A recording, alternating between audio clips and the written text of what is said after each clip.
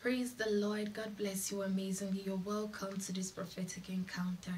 The Lord says your intuition was right. Your intuition was right, but you ignored it. You see, every time that something feels off, your spirit is going to communicate it to you. Every time that something is off, your spirit tries to communicate it to you. The problem is you've not been paying attention. You get the feeling and then you ignore it, you go ahead and the thing happens and you feel like, I have seen this before. Why does it feel like I have lived this moment before? It is because your spirit already communicated that to you, but you ignored it. Every time something is off, your spirit communicates it to you.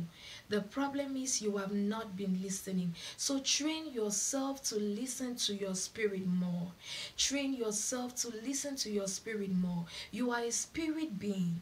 You are a child of God. You are a spirit being. God communicates to you spirit by spirit. He communicates to you through the impressions in your spirit. And the more attention you pay to the things that God says to you through your spirit, the more you are going to find that you are saved from certain dangers that were impending. Every time something is off, your spirit communicates it to you. It is a spirit to spirit communication. God is laying those impressions in your heart. Stop ignoring them. Learn to listen to your spirit more.